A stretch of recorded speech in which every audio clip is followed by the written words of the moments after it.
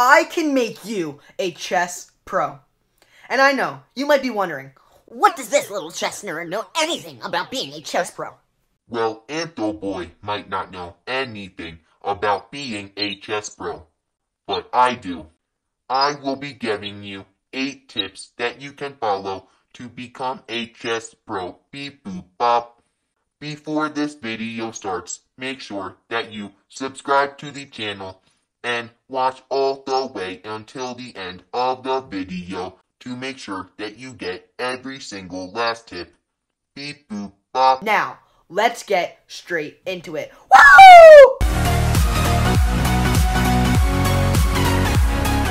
Starting at the beginning, the first thing that you need to focus on when becoming a better chess player is your opening theory and opening principles. In general, your opening should achieve 3 main goals. Getting central pawns in the center of the board, preferably your D and your E pawn. Developing your pieces, like your knights and your bishops out. And eventually getting your king to safety by either castling short or castling long. Take a look at a specific opening that encapsulates all of these ideas in one. We're going to be looking at the Queen's Gambit. The Queen's Gambit starts with D4 and the opponent playing D5. You will then go C4. Now, you might be a bit confusing on why you're not fighting for the center with your E pawn onto E4, but that is because they can very easily take. Now, if they play the Queen's Gambit accepted, they will take this pawn, and you will now have 2 pawns in the center. This is a very common position that'll occur in the Queen's Gambit. Now you have your pawns attacking 4 very important squares on the opponent's side of the board, and after the opponent makes a move like E5, opening principles would tell you to develop a piece like a knight to a square like F3. The opponent would do the same, moving their knight up to F6, and what you can do now is you can take the C pawn with your bishop, not only winning material, but also developing your bishop onto C4, now having a very active bishop looking all over the board. And now eventually you're going to be able to castle your king, getting your king to safety, and now you're going to be able to develop the rest of your pieces, moving out your bishop to a more active square, developing your knight to a square like C3, that way it can attack even more squares on the board, and then eventually making your rooks more active, moving it to an open file, advancing your pawns, and now out of the opening, you have a plan for the rest of your game, and you are set up in a very solid position. Now let's take a look at ChatGBT's response. Opening principles, beep boop. Emphasize control of the board center, rapid development of your pieces, and king safety through early castling. These steps are crucial for a strong start, setting a solid foundation for the rest of your game. Beep boop bop.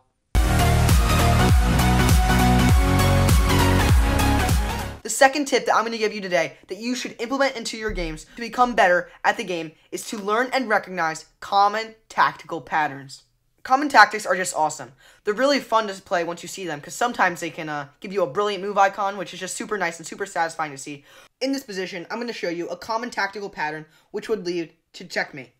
But there are more tactical patterns than just this. There are forks, skewers, pins, revealed checks, attractions, deflections, so many that I can't even count.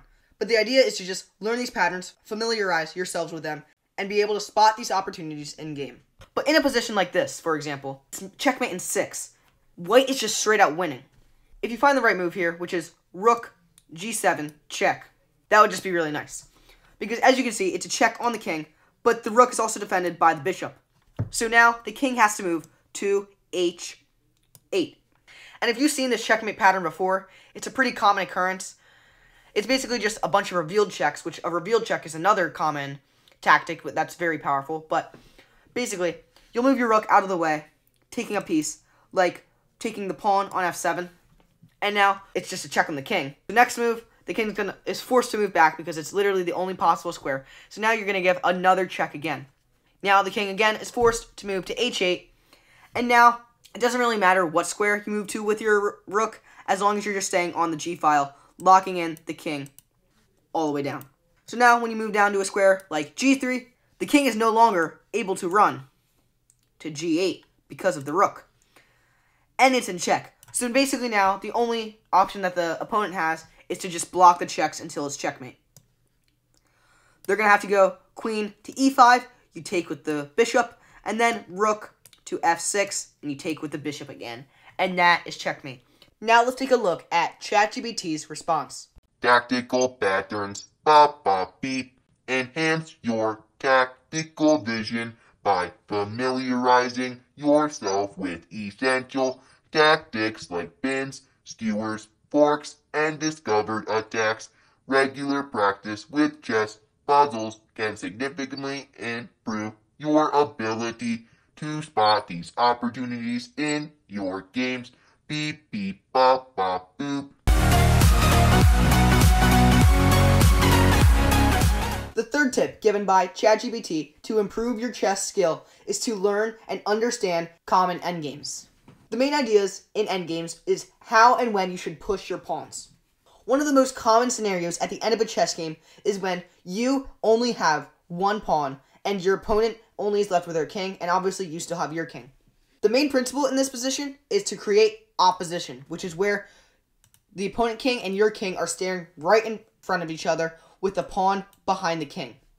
You need to make sure that it is black's move now, because if it is white moves, then the idea won't work.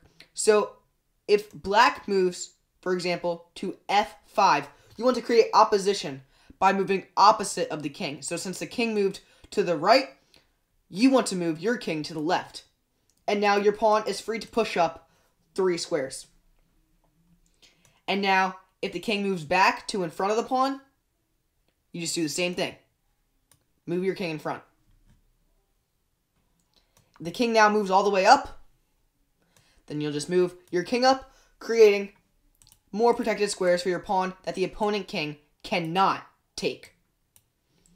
So now, pretty much regardless of whatever the enemy king does, you'll be able to push your pawn over and over. The king moves here. You'll move back, creating opposition once again. The king moves to the side. You move up. King moves. Move your pawn. King has to move here. And now promotion is unstoppable. And now promotion is unstoppable. And you are up a full queen. And you're going to go on to win this game. Now there's one other common principle that occurs in chess endgames. And that is the pawn squared. The squared pawn rule says that if you create a square with your pawn to the promotion side of the board, and the king is not in the square, then you are free to push your pawn, and the king is not going to be able to stop it. But if the opponent's king is in the square, then it will be able to be stopped, as shown here. But if we go back to the original position, where the king is outside of the square, you are free to push your pawn, and the king will just not be able to catch up to the pawn. You'll promote to a queen, and you are definitely going to go on to win this game. Now let's take a look at ChatGPT's response to proper endgame principles. Endgame knowledge, beep beep boop bop. Master basic endgames, focusing on principles that govern pawn endgames and key matchmaking techniques. Understanding these can often be the difference between drawing and winning a seemingly equal game. Beep bop bop boop. Fourth tip that ChatGPT gave to improve your chess skill is to understand positional gameplay. Positional gameplay is often a much slower and a much more complicated way to play the game, but if you can become very solid positionally, you are going to be unstoppable. Two very common types of positions are closed positions and open positions. The position shown on the board right now is currently an open position.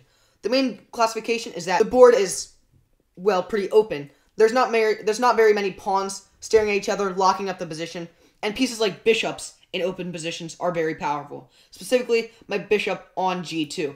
This is called a fianchetto, and my bishop is staring all the way down this diagonal, looking at this pawn and x-raying through that pawn onto the rook. So speaking positionally, this bishop is a super strong piece.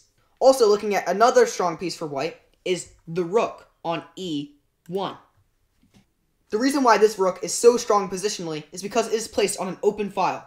An open file just means that there are no pawns blocking the sight of the rook.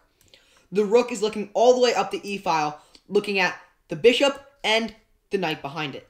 Currently, the bishop is actually hanging for black, so they're going to have to respond to the threat by the rook somehow. Generally speaking, in open positions, bishops are more powerful and more beneficial than knights, because they stare all the way through the board. However, in a closed position where there are a lot of pawns locking up the position, bishops are not as powerful. So knights are actually preferred because they can jump over the pawns and effectively create pawn breaks and develop the game even further. If you can learn how to play positional games effectively and fully understand how they work, you are going to become an awesome chess player. Now let's see what ChatGPT has to say about positional play. Positional understanding. Beep bop bop boop. Develop a deeper understanding of positional play, including the significance of controlling key squares, improving the activity of your pieces, and managing pawn structures effectively. Bop bop boop. The sixth tip that ChatGPT suggested in order to master chess is to understand pawn structures. Pawn structures are a very difficult concept to fully master because of how confusing they can be to a new player. There's no exact set rule for what makes a strong or a weak pawn structure, but I'm just going to give you some general ideas of how they work. In my opinion, there's 3 keys to how pawn structures are either determined to be strong or weak. A, having a long and a strong pawn chain. B, having doubled pawns. And C, having isolated pawns. Having a strong pawn chain is generally seen as a positive, and having doubled and isolated pawns is generally seen as a negative. In this position, white has a pretty strong pawn chain. However, black has some strategies that they can do to weaken white's pawns. The first very obvious one is to trade the dark square bishops. Black takes the white bishop on c3. Now the opponent is going to have to take back with the pawn. This exchange is very good for black. Not only does it double the pawns on the c file, but it also leaves an isolated pawn on a2. This pawn is going to be a weakness for white in the future as they transition from the middle game into the end game. And these double pawns are going to be very inconvenient for white because they're not going to be able to push them as effectively, and it's just going to create another weakness for white. However, white does still have one thing going for them in this position, and that is their big pawn chain. It gives them a lot of space, controls a lot of squares that the pawns attack, and it's just overall very beneficial for white. Black does have a move that could potentially rupture this pawn chain and create a weakness, and that is pawn to d3.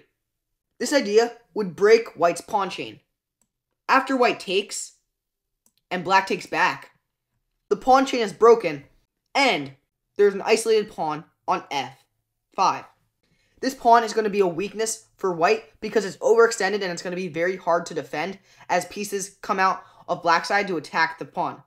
Like, for example, potentially knight to h6, potentially a move like queen to f6, and overall, it's going to be very difficult for white to effectively defend this piece. Now let's take a look at ChatGPT's take on pawn structures. Pawn structures, bop bop boop beep. Understanding the intricacies of pawn structures is crucial for both tactical and strategic play. Pawns are the soul of chess, as they shape the battlefield and create weak or strong squares. Learn the different types of pawn structures, e.g., isolated, double, pass pawns, and how they influence the game, including when to open or close lines and how to create or exploit weaknesses. Bop bop boop beep bop. Another tip given by ChatGPT to improve your chess gameplay is to use the check, capture, and attack checklist. This is a mental checklist that you should use before you make every move on the board in order to ensure that you have found the best move possible. The checklist has 3 main parts: check, capture, and attack. The first part of the checklist that you want to look for is the check. Look for all possible checks. In this position, there are 2 viable checks: bishop to h3 and queen to f5. Let's look at the bishop first. The bishop has a check on the king, but nothing else really comes out of it, so that's kind of just a waste of a move. Queen to f5 is a decent move. It attacks the king and forks the pawn also, but let's see if we can find a better one. Next, captures. There aren't really any possible captures on the board other than queen takes the knight, but clearly that's not a good move because it's just going to get taken back by the pawn. So capture does not have a viable move. Let's now look at the very last part of the checklist, attack. The first attack that I see that seems pretty obvious is pawn up to e5. This pawn move threatens the horse, but what it also does is it creates a revealed attack on the queen by the bishop. By following this checklist, we are now able to win a full knight, as well as in the future now having possibilities of moves like queen to f5, because now the knight will no longer be defending the pawn on h7. This checklist is just a very beneficial tool that can help you find the best move possible when you have no idea where to look. Now let's see what ChatGPT has to say about the check, capture, attack checklist.